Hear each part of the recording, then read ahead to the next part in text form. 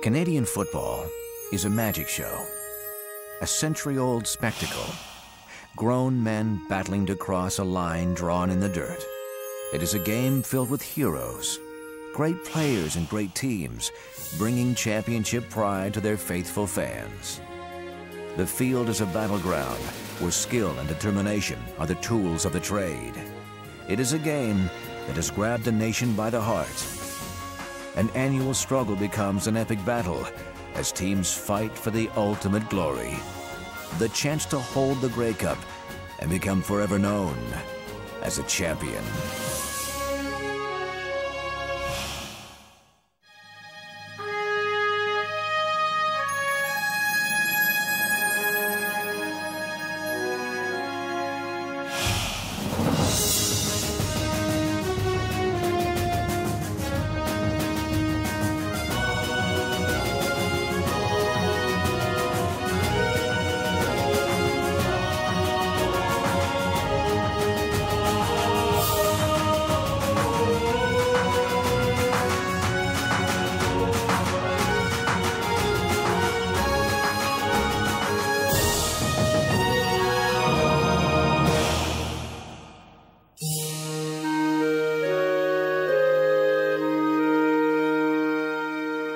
Toronto has long been a home to Canadian football.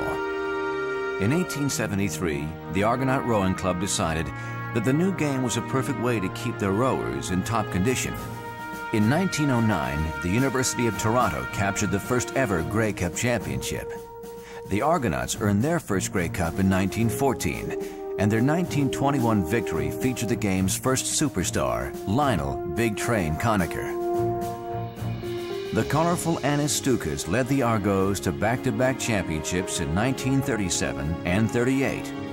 And Toronto continued to dominate the game through the 40s, led by a 1-2 punch known as the Gold Dust Twins. The Gold Dust Twins, of course, were the great Royal Copeland and Joe Kroll. In those days, they played a single wing, and Joe was the tailback. He took the ball from center and he either ran with it or handed it off or threw it. And his receiver was Royal Copeland, who was a magnificent running back. And that was their big weapon, Joe throwing the ball to Royal Copeland. Royal Copeland, in my opinion, was one of the greatest running backs in Canadian football. He not only had speed, but he was a very deceptive runner. Gee, I can't honestly remember anybody really hitting him solidly. So he was just a great all-around ball player. Beginning in 1945, the combination of Kroll and Copeland led the powerful Toronto offense as the Argos captured 3 consecutive Grey Cup championships. But no game in Argo history will ever top the 1950 final against Winnipeg, the infamous Mud Bowl. The Mud Bowl game was one of the great disasters in the CFL. What happened, of course, is that we had a sudden snowstorm on the night before the game, and then it started to melt. And what we ended up with was slush, basically, and water, and it was the most deplorable conditions that you can ever think of. We had a quarterback by the name of Al Decterbrun, and what he would do would get thumbtacks. He'd file them down, and then he would tape them to his fingers, obviously with the points sticking out. It was wet and cold and muddy, and yet Decterbrun was handling the ball like it was a dry day. He was very effective. He was able to throw the football, not for any distance, but he could throw short passes, and that was all the Argonauts needed to control the play. And the Argos were able to win it, mainly because they did it on their kicking. And of course, their punter that day was Joe Kroll. I was the only guy that had a clean uniform, because obviously all I did was go in and kick the ball and I came off the field again. Unfortunately, on one of the plays, the snap was bad, and I had to pick the darn thing up and run with it. 5, down the 20, down to the 15-yard line for Joe Kroll around the left end. We made a first down, but even my own teammates had great delight in seeing me fall down in the mud. In 1952, Toronto was again the top team in the game. Running back Ulysses Curtis shattered Lionel Conacher's team rushing record. And in the Grey Cup, quarterback Nobby Workowski led the team to a 21-11 victory over the Edmonton Eskimos. For the remainder of the 50s, the Argos struggled. But as a new decade began, Toronto fans found hope. In '61, in the Eastern Final, the Argonauts went into Hamilton to play the Tiger Cats. It was a 2-game total point series they had in those days. They'd won the game in Toronto by 18 points. They went into Hamilton. It seemed no way they could lose. Somehow we scored enough to tie the ball game late in the game. We went into 2 overtimes and beat them by 4 touchdowns. The team defensively and offensively just really clicked. While the Argos saw little success, fan favorite Dick Shatto remained one of the top players in the game. After 12 highlight-filled seasons, he retired with CFL records for both receptions and touchdowns.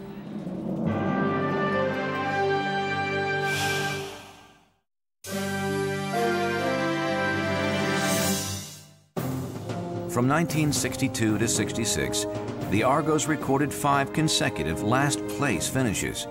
Looking for leadership, the team recruited Toronto Rifles coach Leo Cahill. My first year with the Argonauts was a scary year. We had some guys on that football team that were real characters and coach killers.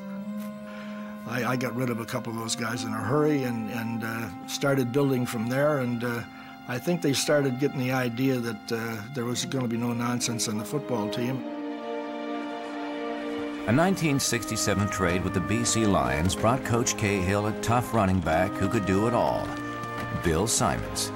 Bill Simons was one of the finest guys that I ever coached, and to go along with that, he was just a great football player. He was a National Football League type back. He was big, he was strong, he could catch the ball, and he could run. He had some great years for us. When I came to Toronto in '67, I was playing, we had started building a team that was all character. Most of the guys had come from some other team and had been traded, and we kind of put a bunch of renegades together. And Leo was good at that, molding a bunch of guys, and we started believing in ourselves that we were going to win. Among the new recruits, running back Leon McQuay, defensive end Jim Corrigal, and the quarterback people told Cahill he'd never get, Notre Dame's Joe Theismann. Leo Cahill was one of the great recruiters. He could talk people into almost anything. Joe Theismann was going to go with the Miami Dolphins. Leo brought him to Toronto, sat down and convinced Joe that he should play with the Argonauts. They had a big press conference in southern Florida, and Joe pretty well agreed that he was going to go with the Miami Dolphins. And when I heard this, it was on the wire and in the newspapers. I picked up the phone and I called him and I said, Joe, you really deserve to speak with us again, and maybe we can come to some conclusions. He came up and we signed a contract. In 1971, Joe Theismann and the Toronto Argonauts were in the Grey Cup. Late in the game, Toronto trailed the Calgary Stampeders by 3. With a chance to set up a tying field goal, Coach Cahill called a handoff to Leon McQuay.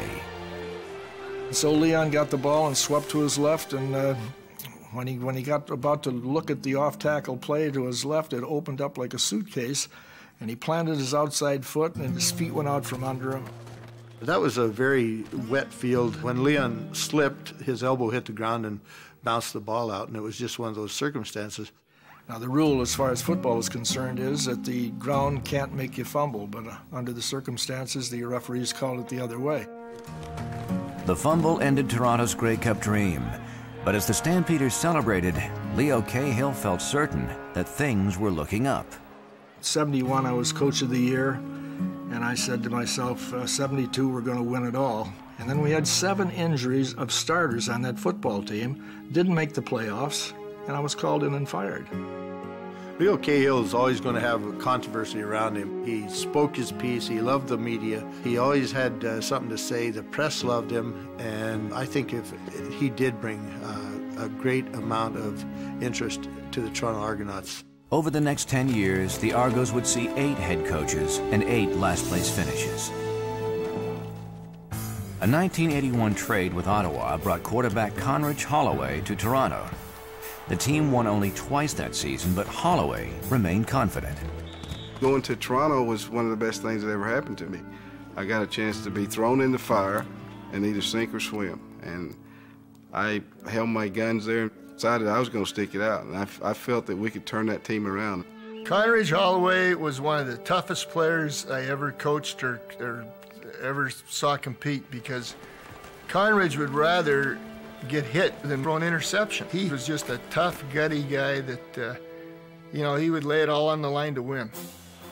In 1982, head coach Bob Obilovich installed a high-speed pass-oriented offense known as the run and shoot. In a single season, the Toronto Argonauts climbed from worst to first. We had a high percentage of completions. We gave the defenses a lot of problems, and it caused the defenses to become more creative too. They had to deal with this now more than ever before. There were some major adjustments with the defenses once we started showing what we could do with that offense. They always isolated Terry Greer, and I don't think anybody at that time, when he was playing at his best, could cover this receiver. And the run and shoot all came off of him because you had to adjust your defense to stop him. So if you had to put 2 men out on Terry Greer, you were playing 1 man short against that offense. Last play of the game, ball's in the air, game's on the line. There's only one guy that I want going up for that ball for me. That's Terry Greer. And he's going to catch it, and he's going to score.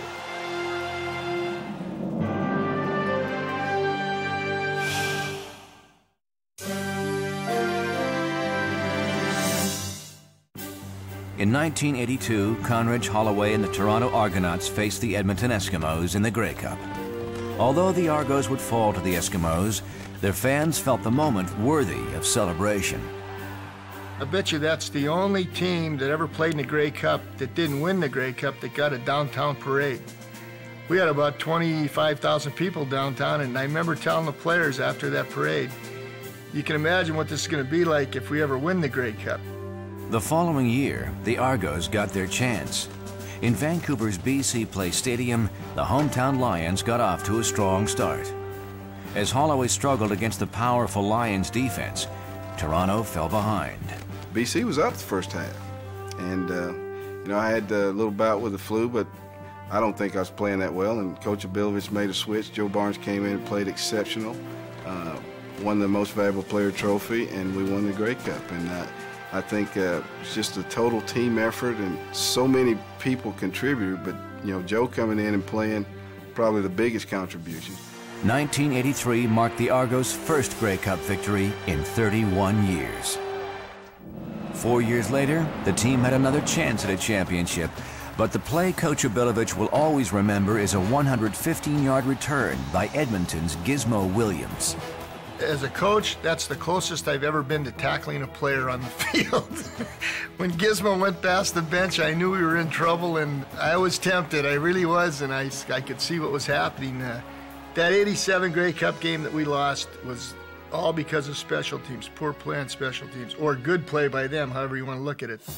Soon, Bob Obilovich and the Toronto Argonauts would have a game breaker of their own. 5'6" speedster, Michael Clemens.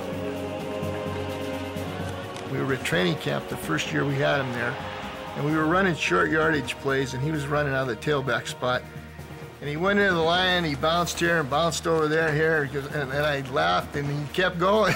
I said, that guy's like a pinball out there. I went for 24 years without a nickname. I was here a week, and Coach Bob Obilovich made a statement to the media that we have this new guy that bounces around like a pinball, and it stuck.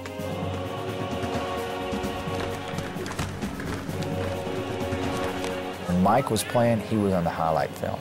You know, you look at the returners and the guys that are punt returning, kickoff returning, playing receiver, playing running back, accumulating all-purpose yards in the league today. And then you pull out a tape and watch pinball and what he did when he was playing. It's not even close. Just like a top hitting the side of a, you know, of a cabinet or something, just bouncing off and just spinning down the field. That's the way pinball was. 1991 brought a new head coach, Adam Rita, and new ownership. The Argos went showbiz as Bruce McNall, Wayne Gretzky, and John Candy shook up the city.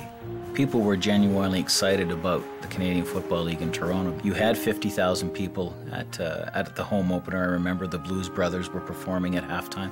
There was a real excitement about the football team. And of course, the focal point of that excitement was the signing of Rocket Ismail from Notre Dame. Signing Heisman Trophy winner Ismail cost the Argos new ownership millions.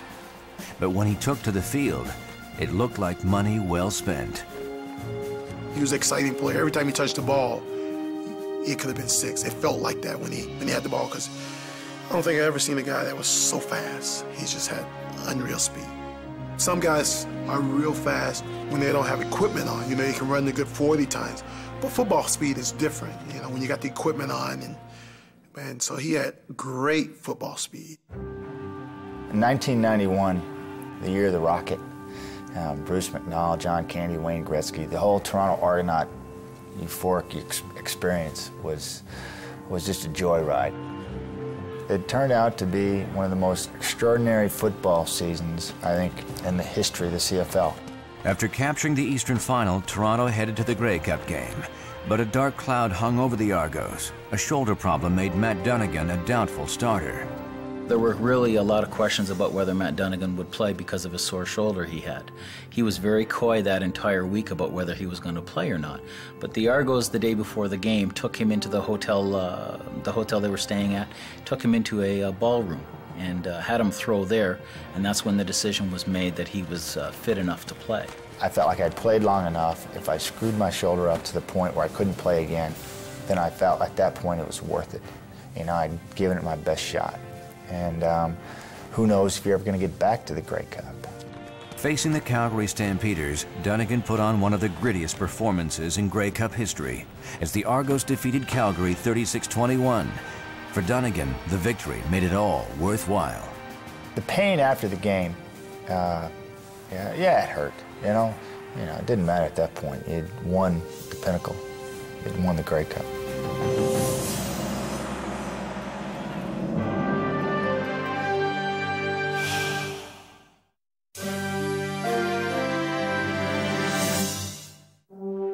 After the 1991 Grey Cup, Toronto sank to the bottom of the East. In 1996, Coach Don Matthews arrived, hoping to right the ship.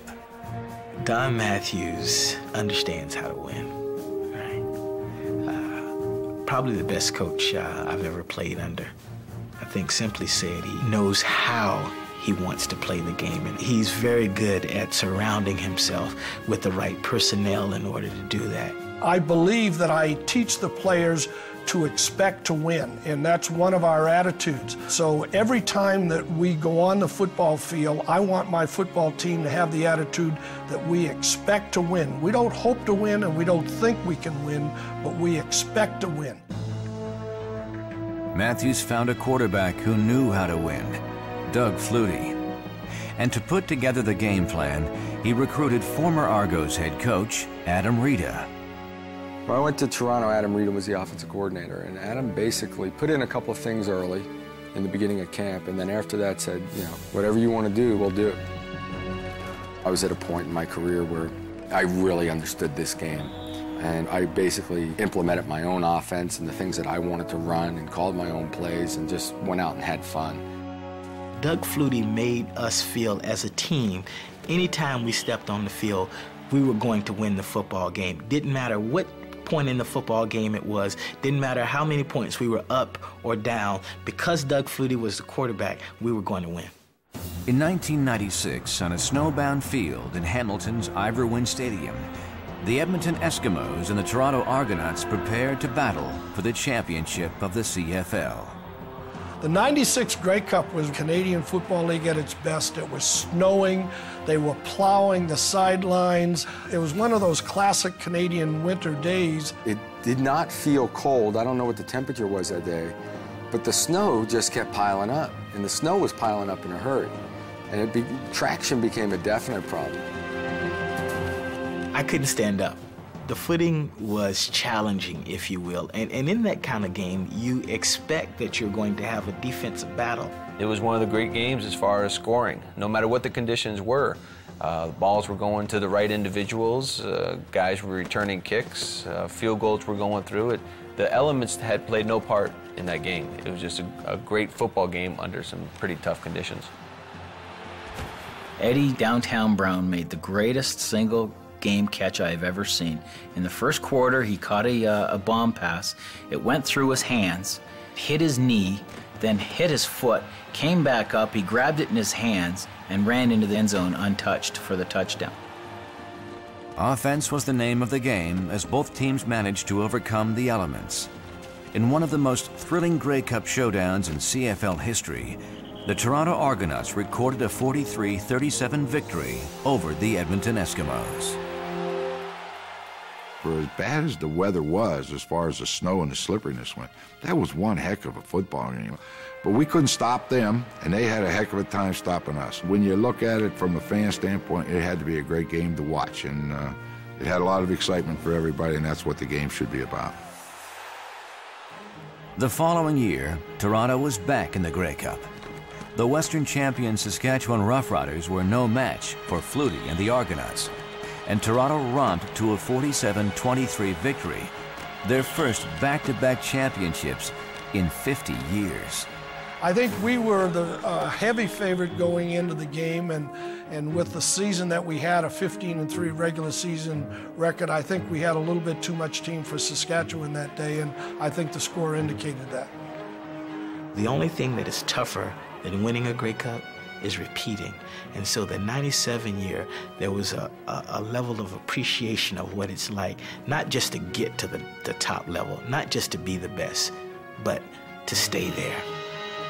We had 2 great seasons back-to-back, a lot of fun. We had loyal fans that were there week in and week out, that had a blast with us, enjoyed the ride to winning back-to-back Grey Cups. We just had a lot of fun.